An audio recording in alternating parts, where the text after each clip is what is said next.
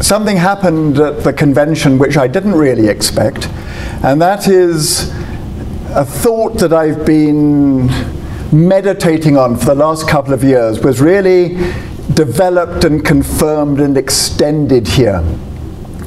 And it's the key truth that we don't invite God to help us with our mission, but that God invites us with incredible grace and generosity to be part of his mission.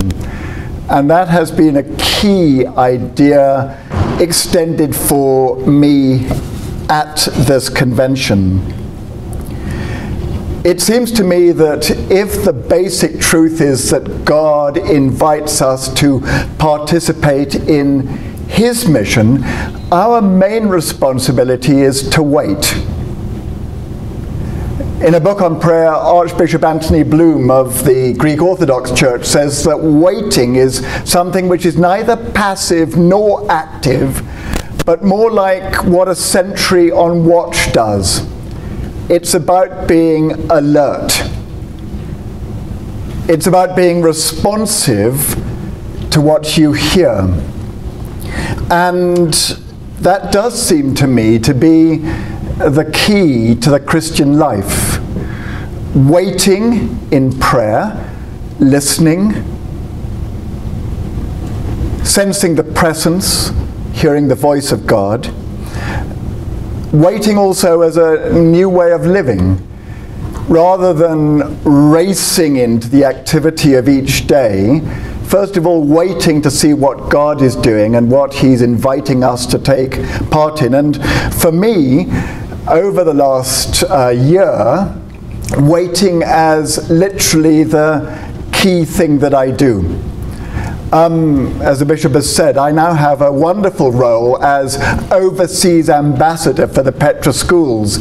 And that means when I'm at home, spending a lot of time in the schools, seeing what God is doing and hearing what stories are taking place, and then telling those stories to our friends overseas. I do spend time every day literally sitting under a tree, waiting to see what will happen, waiting to see who will come, waiting to listen to whatever they want to say. And I've told some stories about that, but there's one I'd like to tell you this morning about a girl, I suppose she's 15, called Leah Mohammed, who, 3 weeks ago, came to me with tears pouring down her cheeks. And she told me that quite recently Jesus Christ had become very real to her, and that the main thing in her life was now following him, but that it had a cost. As a result of that, she had lost all her friends. And she said to me, "How do I find new friends?" And for someone of my age, giving a teenage girl advice on how to find friends is not something that I'm well equipped to do. So we talked for a while, and we talked about rebuilding friendship with her former friends, but it was clear that that was not going to happen.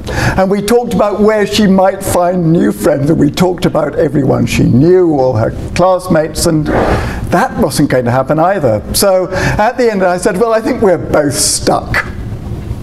I don't know what to do, but this is the kind of time where we ask God for help. And we did that. And I do think that that's a place that God often takes us to while we wait. A place of saying, I don't know what to do. I'm helpless. God, this is your problem. And the week later she came to me, her face wreathed in smiles. So I knew that God had done something. I always feel a bit anxious about saying, well, let's see what God will do in case he doesn't. But he never fails to do something. Doesn't always do what we want, doesn't always do what we ask, but in this occasion he had.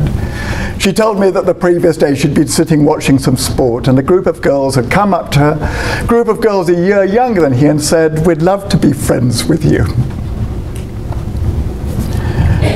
And that sort of story can be quite unhelpful.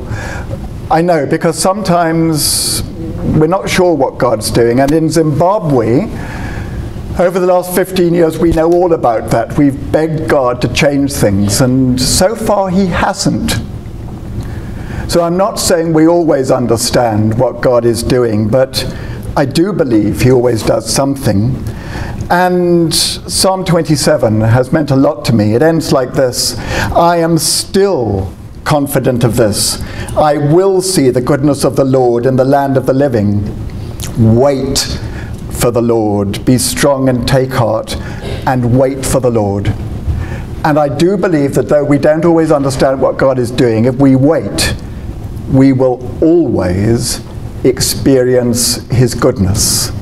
And that's what gives me hope for the schools, the Petra schools, hope for Zimbabwe. And I've been amazed at the enormous hope that I've discovered here in the Episcopal Church in Vermont. And that hope really comes from Jesus. Psalm 27 in the Anglican Prayer Book is set as a psalm for the Tuesday of Holy Week. And I think that's incredibly perceptive, because we can imagine those words as the words of Jesus as he faced the cross. I am still confident of this. I will see the goodness of the Lord in the land of the living. Which means that for us as well, through death there's always new life, and through the cross there's always resurrection. Thank you so much for letting me be with you here during these days. Thank you.